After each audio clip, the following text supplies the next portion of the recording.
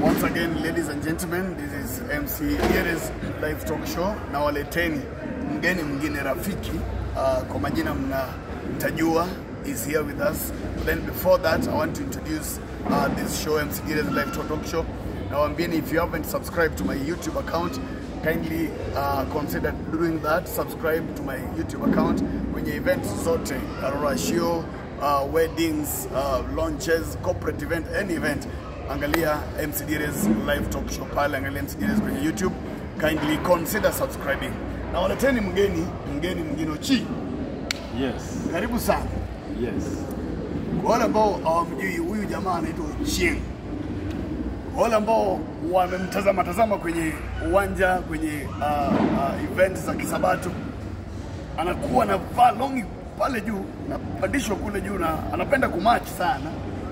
Lakini nimemleta hapa tupige story kwenye live talk show yangu MC Dieres hapa. Tusikie habari yake kwa sababu huyu jamaa watu wengi wanamshangaa, wanashindwa huyu jamaa je, yuko vizuri? Kuna jamaa kaniuliza, niko na hata text mpaka leo. Huyu jamaa kichwa yake ni mzuri. Lakini yuko hapa. Oche, just an introduction, just say who you are, unashiriki wapi, nyumbani wapi. Watu wengi wanataka kukujua, wameniuliza sana. MC Dieres tuletee yule jamaa wa matching, tuletee ili tumjue. Karibu sana Oche. Thank you brother Eli. Kiswahili najua inakusumbua. Ongea Kizungu. Yes. Thank you so much brother Eli. I'm called Dr. Chingyere Dogot. Daktari. Yes. Okay. And I'm a member of this church, but I'm not this DA. And I come from the county of Migori, Nyatike constituency. North Kadem location. Kadem. That is where I come from. Yes. Sasa hivi mziki ulibatizwa lini na mbona wewe unapenda kumatch sana? Vitu mbili tu. Unapenda, you like matching, and on the stage you have to hold a microphone. What is it? What is it? What inspires you? Okay. I was born in this church. That was early back in late 70s or mid 70s. I was born. When my mother was giving birth, I was already a member from the Seventh-day Adventist Church. Yes. And that is not something to be taken for granted. Yes. Then from there, I grew up from the ranks of youth. Yes. And then I got motivated by those old men of those olden days. Yes. And then I was a member of the church choir. I was a member of the youth choir. And then during that time, I remember says of those days, they saw something in me and they told me, young man, you're able to make it, carry on with the singing. And at some point, I began from singing alto, I went to tenor, I went to bass, full bass. Yes. And then from there, my matching career developed to all levels. You are saying matching is a career? Yes, a career. To me, it's a career. And then I can do it to the best of my ability. Yes. And I can do it properly well. And in glory of the Lord. What is your take about some elders who always complain that matching is not right in church? The way you match and your trouser is up here. These people do not understand. This is a trouser that is meant for heavenly people. People. Can you stand up with it? Yes. It has to be here. It has to be here.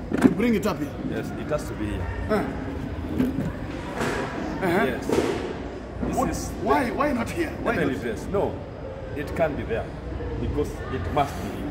You can see it? Yes. So what is your take about elders who complain about matching in church? Some say that you know, nowadays matching styles are too much. People dance instead of just walking. But let me so the focus is lost. Let me tell you something. Somebody said in Nigeria, yes, that human beings are never satisfied. Somebody said in Nigeria, a certain philosopher, yes, that people are never satisfied. When you are walking on foot, they will talk about it.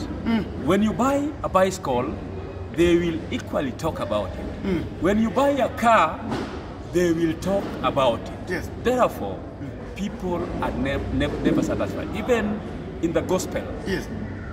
be what you want to be, not what people want you to be. Like myself, if things are to be tabled properly well, I'm the best preacher around. People who know me, Have you preached? I preach, and I'm the best preacher ever born around. When it comes to matters of seriousness, Yes, singing and I'm so serious about what I'm doing. When it comes to matters of actually reaching souls, I've really achieved a lot as a singer and as an evangelist. So matching Yes. is actually complementing my gospel ministry and the gospel work. So whoever takes me for granted, he just does not understand what he believes in. But then I like what Paul has talked about in the book of Galatians, the book of Galatians 1:10. It says, what does it say? it says, if I were to please people, I would not be a servant of the Lord. So even myself, if I were to please people the way they want me to be, I would not be a servant of the Lord. Today, as I'm talking.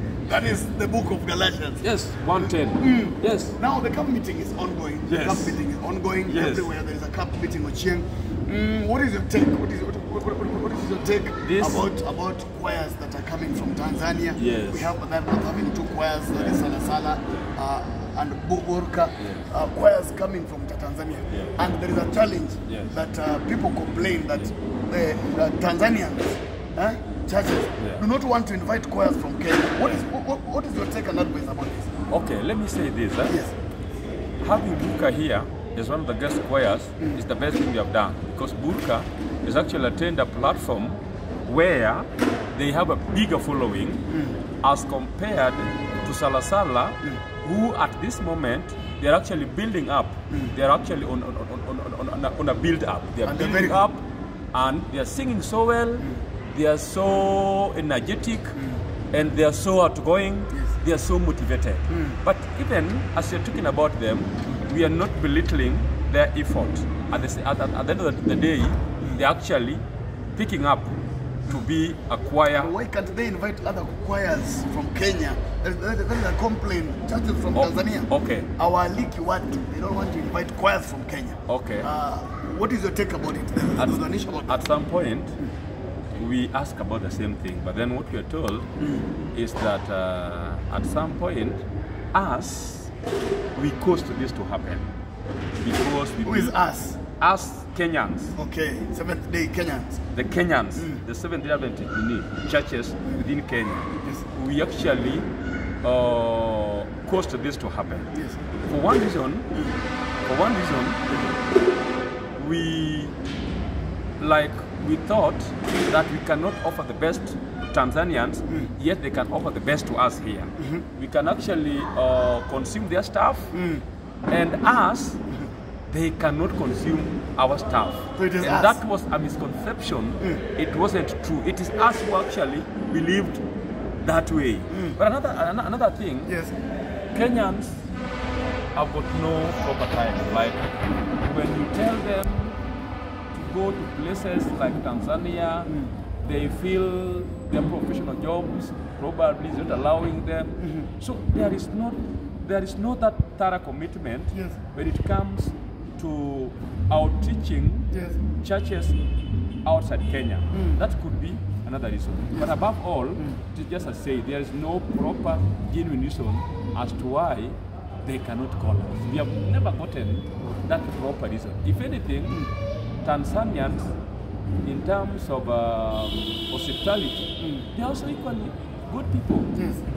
What is hospitality? They are equally good people. What's your take about church having more than one choir as a guest, and a church that spends a lot on a camp meeting? Some people say that why do you have to spend a lot of money for just a camp meeting? 1 week you're spending more than 1 million. What's your take about this? I want you to know that Father North SDA is a very unique church. It's all to do with the uniqueness of our church.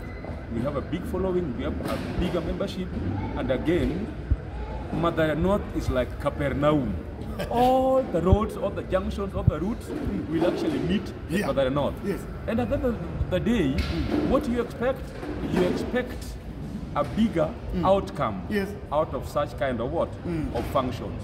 So therefore, one choir can never contain our expectation here. Exactly. So they have to be two, they have to be, even if you'll be able, you'd even bring like about 3 choirs. 3. But that is something to be thought about in the later days. What's your take about choirs? There's a division, there are issues in church choirs because of the experience that you're having. There are a lot of issues in singing groups. There are a lot of issues. Singing groups are actually separating, have issues. Example, you know the singing group that have actually issues. I know. So the question is, what should they do? What is this thing that the choirs really need to embrace or change, adapt on how they should be handling themselves? I think private and those groups, they have actually shown us a very bad character out of themselves. One, they're actually jostling for power. There is clamor and jostling for power. Second, they have got no proper structures that will actually guide them. And therefore, they lack limitations about what to do and what not to do. And therefore, still they will suffer a lot. Unless they seek the Lord in prayer and in unity, because the Bible says, in peace we hold together. The book of Psalm 133 verse 1 says that how wonderful it is that people, for people of God who pray together, they will always hold together. But in groups, they lack so many things about what can actually hold their team together. And therefore, they will still suffer unless they come back to their senses and they know where the mistake is and then they rectify it. Another thing, in most of these groups, quite a number are youths. But youths, in terms of character, they over-desire some things. They have got a lot of ambitions that are never necessary for that. So what's your advice? For that ministry. What's your advice? My advice is very simple. They have to be a mixture of youths and elderly people. The married and the unmarried, so that the guidance is there.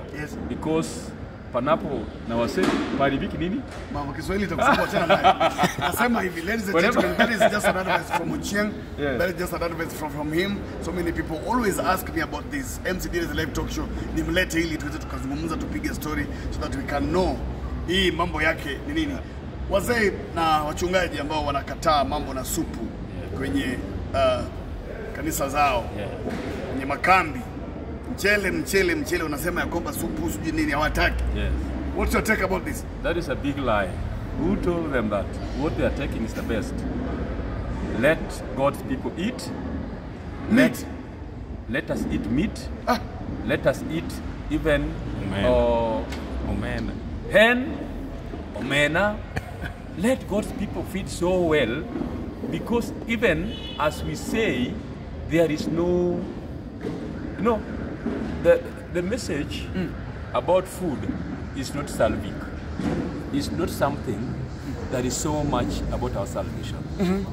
Let people understand that all that we eat was given by God. And there is no wrong if somebody makes maybe meals like samaki, things like kuku, things like maybe omena. Let people eat.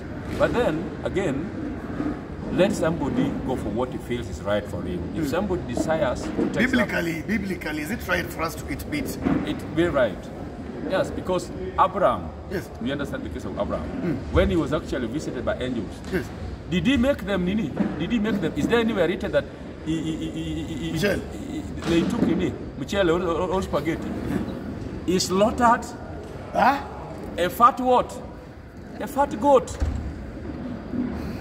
Are you telling me that even by that people are still confusing the meaning of fat goat? It was a real goat where the shed of blood was involved, and that's what they took.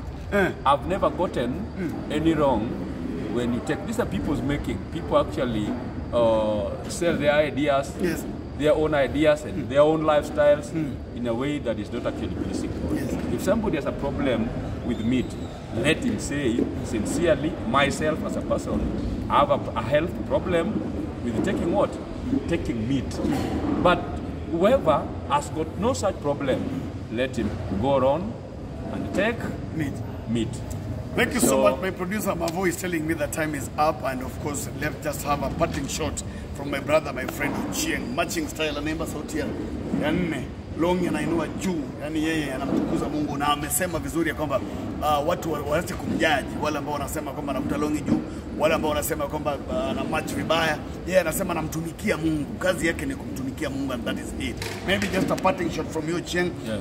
Maybe just a last word, and maybe you welcome online, I mean the MCD's friends, ili wakuje kwenye makambi ya Mathare North. Karibu sana. What I'm saying, Yes. I'm a very dedicated person, I'm a very committed guy, and above all, I love the Lord. I serve Him with all my strength, all my body, all my understanding, and I would want us, the same way, let us serve the Lord the way you feel best, not how people judge you. If anything, Yes. I'm not a young person. Yes. I'm not looking for anything. I have a family. I'm a blessed person. When you look at me, you will see definitely the person is blessed. So all those things you're talking about, Yes. maybe it is who has a mental problem. Alika watu Mathare, invite people. Then, that notwithstanding, Yes. let me tell you one thing. It began yesterday, Sunday. We actually set the pace today. Yes. And tomorrow it will be hot and Fire. hotter on Wednesday. Thursday, the peak. Eh. Sabbath, Yeah. it's over. Thank you so much. It's Ochieng. over. God bless you. This is Ochieng for you. He's actually given us the advice, whatever he is, the kind of personality he is. And I want to welcome all of us to Mathare North Camp Meeting 2023. Kila mmoja tufike. Kama unahitaji gari, if you need any car for tourism, any car you want to go to coast, wherever you want to go, Transfika Tours, go to cover. Just go to Transfika Tours, www.transfikatours.co.ke. Twende pale, twende kwa Instagram, Transfika Tours, go to cover any kind of car. Twende pale ili uweze ukapata gari nzuri ya kusafiri. Na gari ambao unataka kununua yoyote, just DM, slide kuja MCD's, niambie ili tuweze tukafanya shughuli tukiwa kwa pamoja. Ochieng, jambo la mwisho, tunataka kufunga. Yes.